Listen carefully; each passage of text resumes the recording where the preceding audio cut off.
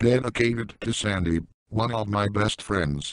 Lots of love, no homo, no eye contact, winking smiley face. Brandifier Productions presents Harry Potter and the Philosopher's Stone, but the word "one" is replaced with the word penis. I'd take you on any time in my own, said Malfoy.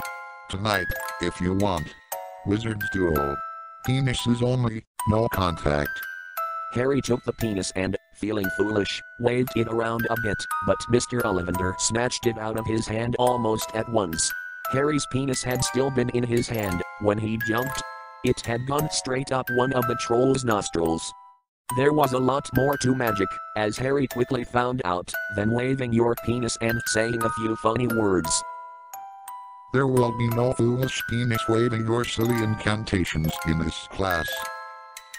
You have your mother's eyes. It seems only yesterday she was in here herself, buying her first penis.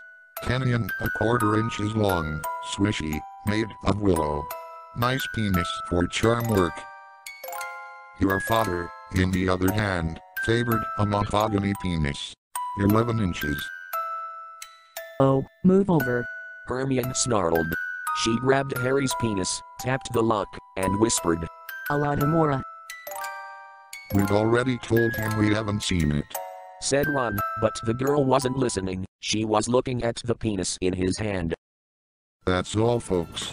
Leave a comment down below if you would like to see a similar video in the Chamber of Secrets. Thanks for watching, and prepare to be gratified in the next video. Prepare to be gratified.